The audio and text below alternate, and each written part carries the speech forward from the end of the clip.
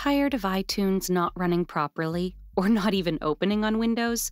Worry not, as in this video, we are going to fix it.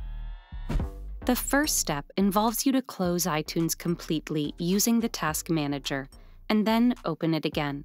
Press Ctrl-Shift-Escape keyboard shortcut to open the Task Manager. On the Processes tab, select iTunes from the list and click the End Task option at the top. Now open iTunes again to see if it opens all right. At times, external storage devices connected to your computer, such as a hard drive or SD card, can interfere with iTunes and prevent it from opening properly. It's best to remove all external devices connected to your PC. Lastly, you can also try to reset the app to see if it fixes the problem.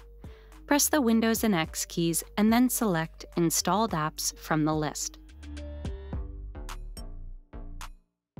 Now look for iTunes in here and click on the three-dot icon next to it. Click on Advanced Options. Now look for Reset App.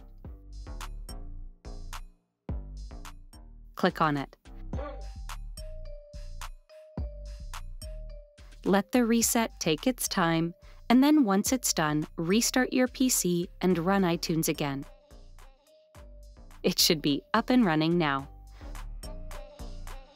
For more tech tips and tricks like these, subscribe to Guiding Tech and discover one of these videos, handpicked just for you.